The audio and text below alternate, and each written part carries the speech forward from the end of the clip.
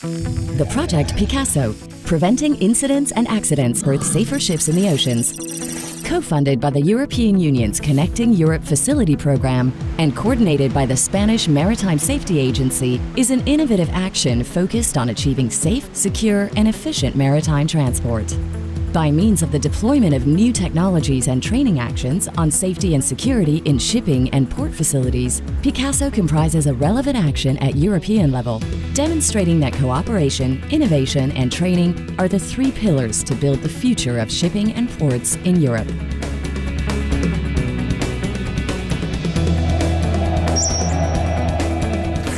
The PICASSO action is structured into three main activities, containing the development and implementation of last-generation technologies and knowledge solutions in order to enhance safety and security in their respective areas.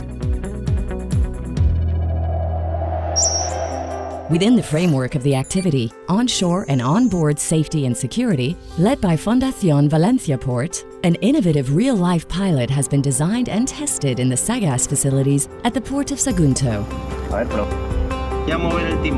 The pilot concept is oriented to validate the use of remote-controlled vehicles for the automatic detection of submarine threats or suspicious objects in port waters. The chosen technology for automatic object detection is a multi-beam 3D sonar installed on a remote-controlled ship. This vehicle can be manually driven from shore or cover predefined routes autonomously, thus making a complete mapping of the underwater area.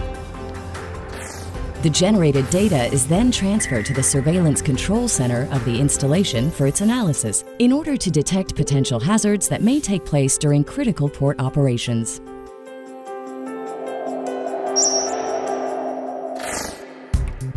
The test has been coordinated by Fundación Valenciaport and has involved the participation of the technological company Ateinco.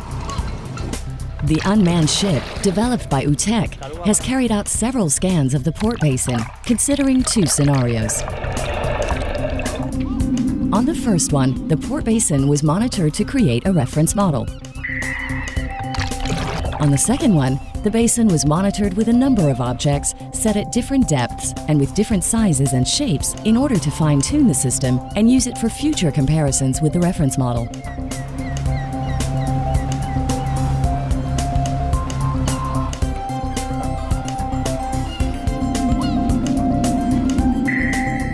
During the analysis, the data received from the sonar is compared to a database that contains the bathymetry of the port basin. A significant deviation between both data triggers an automatic alarm, which will be further investigated by the security personnel. All the data gathered during the tests will serve to adequately define the criteria that will trigger a security alert.